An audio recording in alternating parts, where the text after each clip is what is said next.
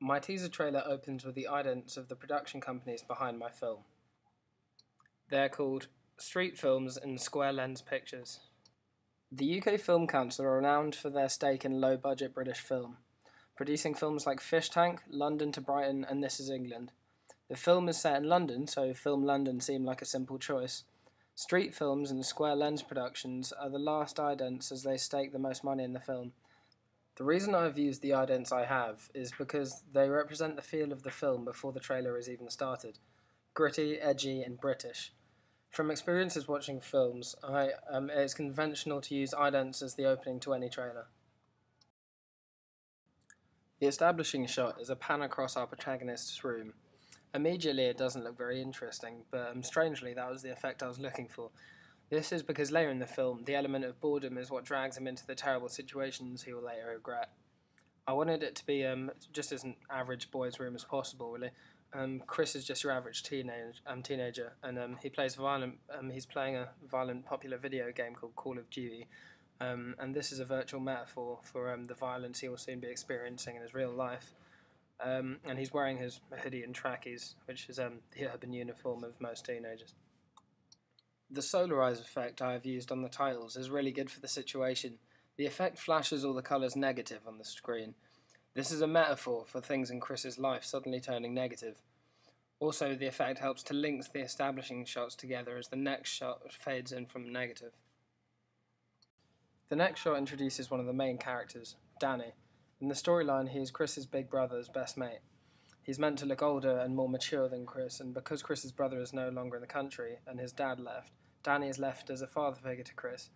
This shot is really just meant to let the audience know that this character isn't on Chris's level, he's more experienced. The next shot is of Chris's mum. The shot is positioned so there is symmetry with her and a picture of Virginia Woolf on the wall behind her. The lighting is shadowy until the side light on her desk bursts through, and she looks concerned. This is the main element of the opening sequence: concern, worry, and doubt. And these feelings surround Chris, and the audience will soon find out why. The next few shots show Chris waking up for an average school day. He gets out of bed and gets ready. The shot follows on to reveal he has received an expulsion notice from school. He keeps this from his parents, which is really the catalyst of his downfall, as the audience sees later in the film. He puts on his school clothes and pretends like nothing is wrong for the next few days. And these shots are a montage of his deception as he does up his tie and leaves the house. The next shot is perhaps the most important in the film. It shows the change of character. This is Chris's descent from being a good little boy who does his homework and gets in on time and obeys his parents, to being forced into a world of crime, deception, money, scandal, and violence. The audience finds out he's been keeping a normal-looking bin bag on the street with spare clothes in it. He changes his clothes, and for me, the part of the film which shows his change is the shot where he flicks his hood up. These shots are all concentrating on Chris, so he is centered in all of them. In several of the shots I've just described, there are several strong horizontal and vertical lines which give the feeling of prison bars, which links in with the entrapment, his entrapment, and the film's title. The following sequence is a montage of Chris's boredom. In this scene we see his newfound sense of uselessness, him trying to come to terms with his expulsion and finding a way out of the predicament he's found himself in. The park was a great place to shoot, as it had quite a moody feel to it. It seems like this is the place he would go in the situation that he's in, and the montage ends when Chris bumps into a familiar face. This is the role played by Ben Morris. The familiar face is really the only reason that Chris falls into the bad habits that he does. He tempts Chris with a generous offer, sounding offer, to earn some money, and Chris, without question, takes it thankfully. From here, Chris's situation goes downhill. The lighting in the park isn't at all dark, but it's not sunny, and this is perfect because it wouldn't have seemed right if he was strolling around in a bright sunny park. The moody naturalistic lighting, the diegetic ambient sound, and the general surroundings like the bench we shot the montage on made it a great place to shoot this sequence. The next shot is where Chris's mum finds out he hasn't been going to school. The lighting in the room is very sharp, quite dark, but has strong colours. I wanted the shot to look strong and bold because it contrasts the mother's sudden weakness after the news of her son. When she sits down, she melds into the colours of the room, and as her voice seems to get quieter, the power of the room and the colours seems to gain. This is also the part of the trailer where several voiceovers come in.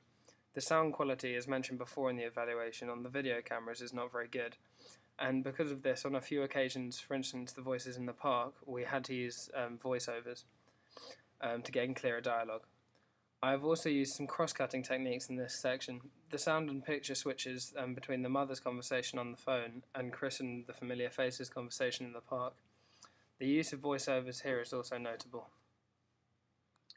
This shot is really just for shock factor. The shot shows Chris sitting on his bed playing with a knife. You can see the look of contemplation in his eyes and as he knows what he might have to do. The shot is also from a high angle to show his vulnerability. The next shot is my favourite in the trailer. It shows Chris walking behind a hedgerow and walking up to a house. The shot originates with Chris in the distance, blurred out and near the edge of near the hedge in focus. Then as Chris walks towards the house, he slowly walks into focus.